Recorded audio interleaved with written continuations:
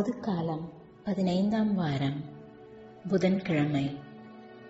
முதல் வாசகம் இறைவாக்கினர் எசாயா நூலிலிருந்து வாசகம். அதிகாரம் 10, இறைத்திருவசனங்கள் 5 முதல் 7 வரை, மேலும் 13 முதல் 16 வரை.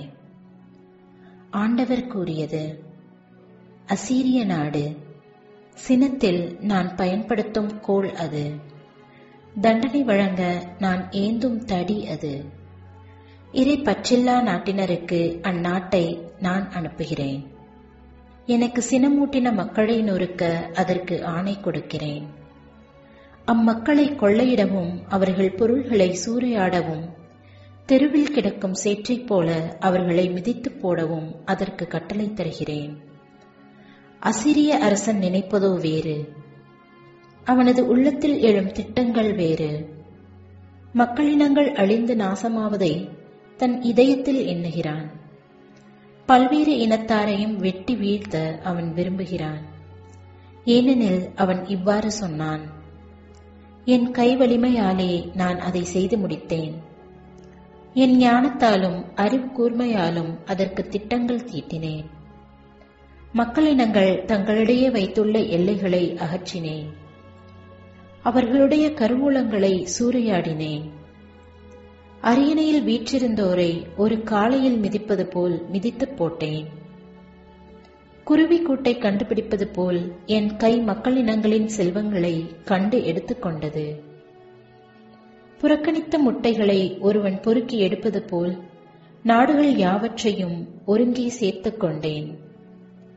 எனக்கெதிராக ஒருவரும் இறக்கை அடிக்கவில்லை, வாய் திறக்கவில்லை, கீச்சென்ற ஒளி எழுப்பவும் இல்லை. வெட்ட பயன்படுத்துகிறவனுக்கு மேலாக கோடாரி தன்னை மேன்மை பாராட்டுவதுண்டோ? அறுப்பவனை விட தன்னை சிறப்பு மிக்கதாக வாள் கருத இயலுமோ? தன்னை தூக்கியவனை சுழற்றி வீச கைத்தடியால் கூடுமோ? மரமில்லாத மனிதனை தூக்க மரத்தால் ஆன கோலால் இயலுமோ? ஆதலால் தலைவராகிய படைகளின் ஆண்டவர் பாழாக்கும் கொள்ளை நோயை அவனுடைய கொழுத்த வீரர்கள் இடையே அனுப்புவார். அவனது மேன்மையின் கீழ் தீ ஒன்றை வைப்பார். அவர் நெருப்பு மூட்டுவார், அது கொழுந்து விட்டு எரியும். ஆண்டவர் வழங்கும் அருள்வாக்கு. இறைவா, உமக்கு நன்றி. பதிலுரை பாடல். ஆண்டவர் தம் மக்களை தள்ளிவிடார். ஆண்டவரே, அவர்கள் உம் மக்களை நசுக்குகின்றனர். உமது உரிமை சொத்தான அவர்களை ஒடுக்குகின்றனர். கைம்பெண்டிரையும் அந்நியரையும் அவர்கள் வெட்டி வீழ்த்துகின்றனர். திக்கற்றவரை அவர்கள் கொலை செய்கின்றனர். ஆண்டவர் தம் மக்களை தள்ளிவிடார். ஆண்டவர் இதை கண்டுகொள்வதில்லை, யாக்கோபின் கடவுள் கவனிப்பதில்லை என்கின்றனர். மக்களிடையே அறிவிலிகளாய் இருப்போரே, உணருங்கள். மதிகேடோரே, எப்பொழுது நீங்கள் அறிவு பெறுவீர்கள்? ஆண்டவர் தம் மக்களை தள்ளிவிடார்.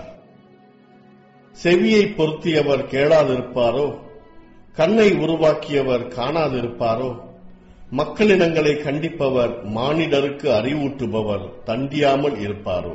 ஆண்டவர் தம் மக்களை தள்ளிவிடார். ஆண்டவர் தம் மக்களை தள்ளிவிடார். தம் உரிமை சொத்தாம் அவர்களை கைவிடார். தீர்ப்பு வழங்கும் முறையில் மீண்டும் நீதி நிலவும். நேரிய மனதினர் அதன் வழி நடப்பர். ஆண்டவர் தம் மக்களை தள்ளிவிடார். ஹல்லேலூயா, ஹல்லேலூயா. தந்தையே, விண்ணுக்கும் மண்ணுக்கும் ஆண்டவரே, உம்மை போற்றுகிறேன். ஏனெனில் விண்ணரசின் மறைபொருளை குழந்தைகளுக்கு வெளிப்படுத்தினீர். ஹல்லேலூயா. நற்செய்தி வாசகம். புனித மத்தேயு எழுதிய நற்செய்தியிலிருந்து எடுக்கப்பட்டுள்ளது. அக்காலத்தில் இயேசு மக்கள் கூட்டத்தின் முன்பாக கூறியது: தந்தையே, விண்ணுக்கும் மண்ணுக்கும் ஆண்டவரே, உம்மை போற்றுகின்றேன். ஏனெனில் ஞானிகளுக்கும் அறிஞர்களுக்கும் இவற்றை மறைத்து குழந்தைகளுக்கு வெளிப்படுத்தினீர். ஆம் தந்தையே, இதுவே உமது திருவுளம். என் தந்தை எல்லாவற்றையும் என்னிடத்தில் ஒப்படைத்திருக்கின்றார். தந்தையை தவிர வேறு எவரும் மகனை அறியார். மகனும் அவர் யாருக்கு வெளிப்படுத்த வேண்டும் என்று விரும்புகிறாரோ அவருமன்றி வேறு எவரும் தந்தையை அறியார் என்று கூறினார். இது கிறிஸ்து வழங்கும் வாழ்வு தரும் நற்செய்தி. கிறிஸ்துவே, உமக்கு புகழ்.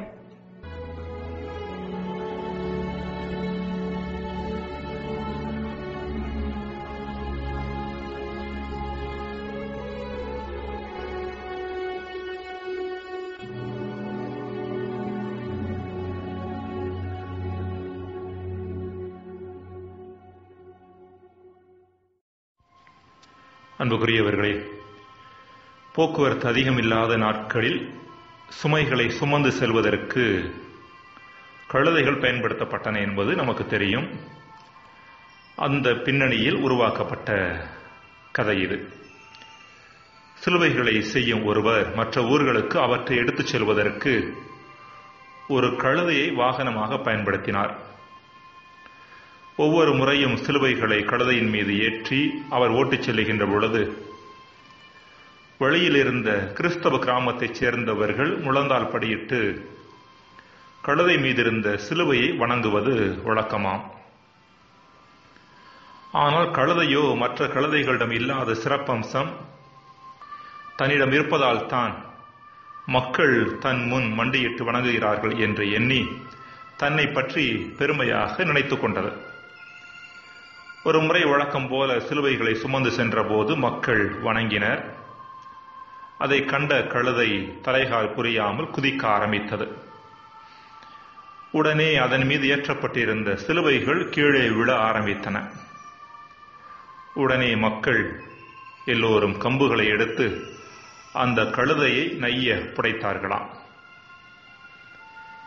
இந்த கழுதையைப் போல இருந்ததுதான் அசீரிய நாடு. கழுதைக்கு சிலுவை மதிப்பை கொடுத்தது போல இறைவன் அசீரிய நாட்டிற்கு ஆற்றலையும் வல்லமையும் கொடுத்திருந்தார். இதற்காக தவறு செய்யும் நாடுகளை தண்டிக்கவும் கண்டிக்கவும் இறைவன் அந்நாட்டை ஒரு தடியாக பயன்படுத்தினார். இன்றைய முதல் வாசகத்தில் அது குறித்து வாசிக்கிறோம்.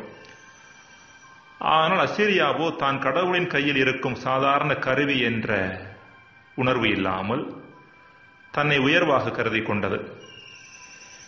எல்லாம் ஏன் கை வலிமையால் செய்து முடித்ததாக 10:13 அசீரிய அரசன் பெருமைப்பட்டுக் கொண்டான். இந்த தற்பெருமையின் காரணமாக அசீரியா ஒழிக்கப்படும் என்பதை இறைவன் முன்னறிவிக்கின்றார். 10வது பிரிவு 16வது வசனம். அன்புக்குரியவர்களை, இன்றைய நற்செய்தியிலும் இதையொட்டிய செய்தியையே பார்க்கின்றோம். இயேசு 2 விதமான குழுக்களை பற்றி இன்றைய நற்செய்தியில் பேசுகின்றார். ஒரு பக்கம் ஞானிகள் மற்றும் அறிஞர்கள், இன்னொரு பக்கம் குழந்தைகள். இயேசு இங்கு ஞானிகள் மற்றும் அறிஞர்கள் என்று குறிப்பிடுவது தங்களின் சொந்த வல்லமையை சார்ந்து நிற்கும் மனிதர்களை, தங்களின் சொந்த முயற்சியாலும் அறிவாற்றலாலும் இவ்வுலகை புரிந்து கொள்ள முயற்சிப்பவர்களை. இதற்கு மாறாக குழந்தைகள் என்பவர்கள் தங்களையே தாழ்த்தி மகிழ்ச்சியோடு தங்களை தந்தையாக இறைவனது கையில் ஒப்படைப்பவர்கள். இறைவனது கையில் தாங்கள் இருக்கின்றோம் என்ற உணர்வோடு வாழ்பவர்கள்.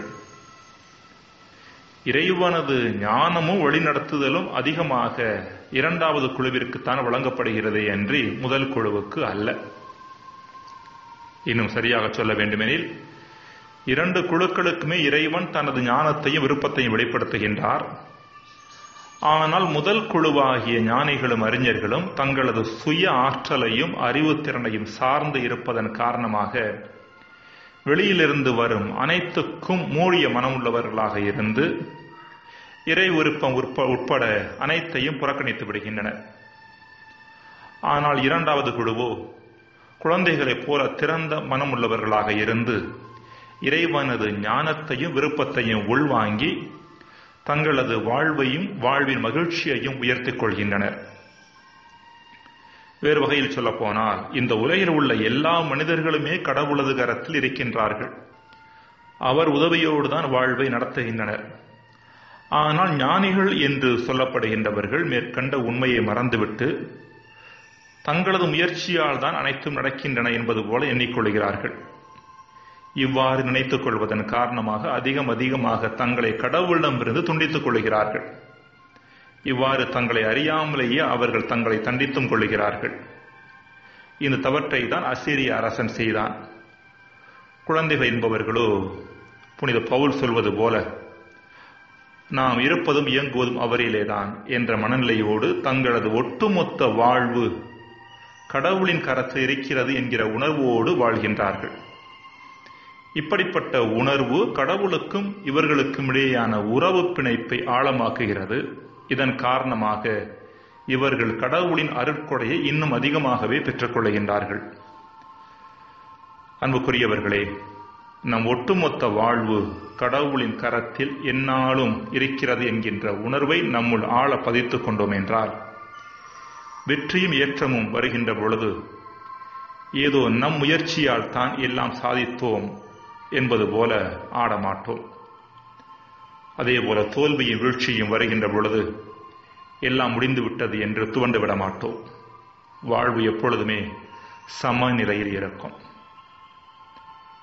ஜெபம். இறைவா, எம் வாழ்வு உம் கரத்தில் எல்லா சூழ்நிலைகளிலும் பாதுகாப்பாக இருக்கிறது என்பதை நாங்கள் உணர வரம் தாரும். ஆமென்.